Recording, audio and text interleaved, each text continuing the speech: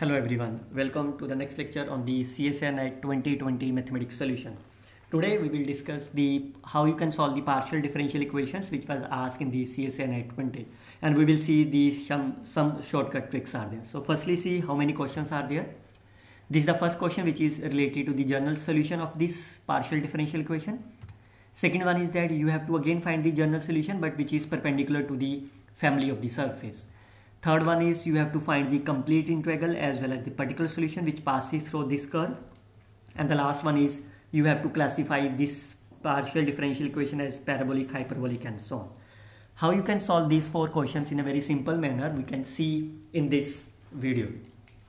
So if you look about this here, this is nothing but my xp plus y of q are there. So what is that? This is nothing but my linear partial differential equation. So whenever is here, then the equation will be my this here dy upon y and dz upon 0. What is that? You have to compare this with the help of p of p, thus q of this is r there.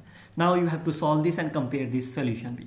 So what is that? If you take these two are there, so what will happen? This is log of mod x is nothing but log of mod y plus of say log of mod c. So what is that? This is nothing but mod x upon mod y is c. So which one is the right answer are there? This is there. There is no need to solve the other part b. If you want to solve the other parts, if you solve like this way, what will happen? dz is 0, it means z is another constant, say c2. So what is the meaning of that? If c1 is there, then c1 is nothing but my phi of c2, or you can say c2 is nothing but phi of c1, where phi is the arbitrary function. So but there is no need of that. Once you will get the mod x upon mod y, there is only one option are there. So that's the right answer of this product. Look at the another questions are there. Again you have to find the general solution which is perpendicular to the surface. That's again a very simple are there. Here k is a constant, a real number. Can you find the value of k from here? It can be written like this way. This is my k. So I call this as a function of the x, y and z. So all of you know what is the equation of the surface to the perpendicular to the family of surface. That's again very simple. This is nothing but my dx upon partial derivative with respect to x, which is equal to dy upon partial derivative with respect to y, and it's a dz upon partial derivative with respect to z. So what you can do that? I have to think about the options. So let's start with this one. What will happen is this is dx upon minus z square upon x square y. What is that? dy upon minus z square upon xy square. And what is that? This is 2z upon xy. So now here you can see the first option is only with respect to x and y. So if I just consider these two equations are there, z square will be cancelled out.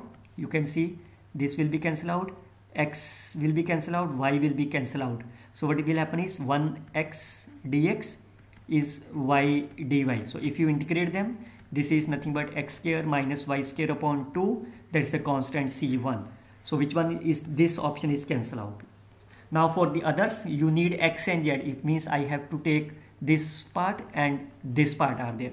So what will happen? Dx upon minus z square upon xy, and this is dz upon 2z by xy, x square y, sorry. So y is cancelled, 1x is cancelled, 1z is cancelled. So it will be minus of 2x dx is nothing but my z of dz. So what is that? If you integrate them, it will be nothing but my minus x square is z square by 2. So which one is the option is there? That is nothing but 2x square plus constant, 2z square plus here. Which one is there? 2x square plus here. So these are the right answer of this problem. There is no need to solve it completely. Look at the another one is there. So you have to find the complete integral and the particular solution. So how you can write this equation are there? This is nothing but my px qy plus pq. Do you remember that? Which one is there? Yes, this is nothing but my Clairaut's equation. So what is the complete integral of this Clairaut's equation? That is nothing but ax plus by plus of ab, replacing p by a, q by. So which one is there? This is the right answer. So this is cancelled out. Now how you find the particular solution is, what is the particular solutions are there? That's a very simple, which passes through this curve. Now since this is the equations are there, so now you can take x is 0, z is equal to y square. So I can consider z as y as a t, then z is my here. Substitute this value in this here. So what will happen is this is nothing but my t square, x is 0, b of t plus of ab. What is that? This is, I can say this is my quadratic equation. Now for the, you can find the discriminant which should be the 0 for finding the surface of here, that is b square minus minus plus 4ab is 0. What is that? B is nothing but my minus of 4a. So you can substitute the value here. This is ax, b is nothing but my minus 4a. So this is minus of 4a square. Now it has only one unknown parameters. How you can eliminate that? You can differentiate this with respect to z or with respect to a and put them as a 0. What is that? This is x minus 4y minus of 8a is 0. What is that? A is x by 8 minus of y by 2. Which one is that? And substitute this value in here. You will get the right answer of this problem. But there is no need to substitute. Why? Because we are in the MCQ. We have to try to find its appropriate answer. It is x by 4. So if I take x as a 1 by 2 common, so you can see x by 4 minus y of this form. So plus option is cancel out. So if you substitute here, it will be square, and after the calculation you will get this here, but there is no need of this because we will look about nearest to the optimal here. So x by 4 minus y is the right answer. Look at the last questions are there, so which is related to the classification of the PD. So what we can do is we will try to compare this partial differential equation with the help of here always uyy plus and so on, and we will try to compute b square minus of 4ac. If it is greater than 0, we call as the hyperbolic. If it is 0, we will call as the parabolic.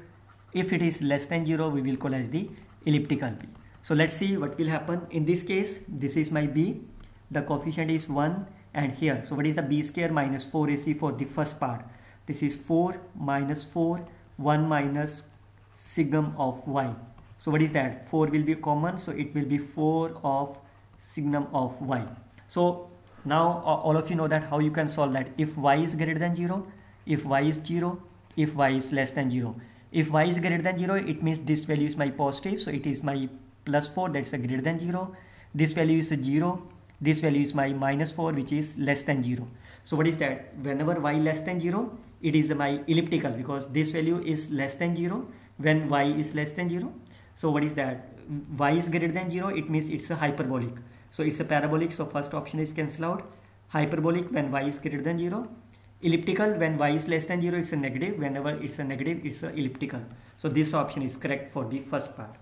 Similarly for the second part, what you can do is, what is that? B, that is the coefficient of the xy, that's a 0. So it's a b square minus 4ac. What is that? This is minus 4xy. Now which is elliptical, hyperbolic first and second and so on. So this is x, y. In this case both are positive. This is x is negative, y is positive. So in this case both are positive. So this value is my less than 0. It means in the first quadrant it will be elliptical. Elliptical in the first quadrant, hyperbolic, this option is cancelled out. Elliptical in the first. Is it third also? In the third quadrant, x is my negative, y is negative. When x is negative, y is negative, this value is my again negative. It means this option is true. Both are true. Is it true also? Hyperbolic for the second. Second is x is my negative, y is my positive. So this value will becomes my greater than 0. That's a hyperbolic. That's true. And what about the fourth is? X is my positive, y is my negative, so this value is again positive, so it's a hyperbolic again. So it means this is also the right answer. So correct answers are my B and C are there. So that's a very simple way you can solve these problems in this manner. We will solve some more questions in our next videos. Till then, you can simply share this one with your friends, subscribe the channel. Best of luck, students. Happy learning.